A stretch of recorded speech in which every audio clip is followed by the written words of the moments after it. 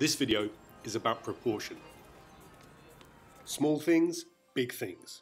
Drawing a huge building, consider the scale, what detail to include and what gets lost. Also, if you're drawing something tiny, can you include detail that's normally overlooked? If you're drawing an eye, think about the scale. How much detail is there if it's smaller than real life, if it's life size, or if it's larger than real life?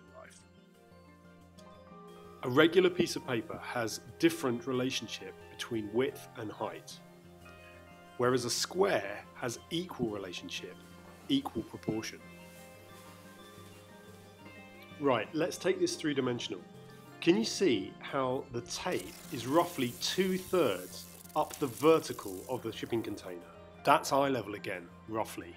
So we know that 1/3 is above eye level, but 2/3 of the shipping container is below eye level.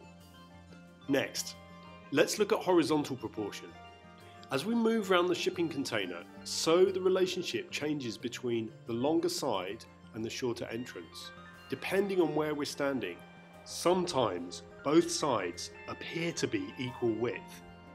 And then, things that we think we know to be true are contradicted. Look what's happened to the long side. Lastly, there's size. That's just a measurement. But with your drawing and painting, never make assumptions. Always question what you're looking at.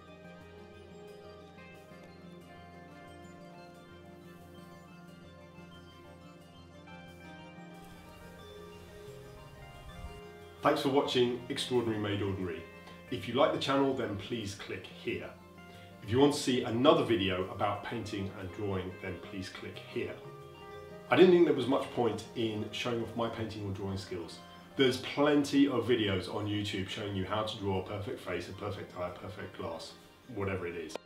What I want to do here is to take things apart, simplify what you're looking at, and to make the extraordinary a little bit more ordinary and a little bit more easy to understand. So hopefully it will help your drawing skills and it will make your paintings and drawings a lot better.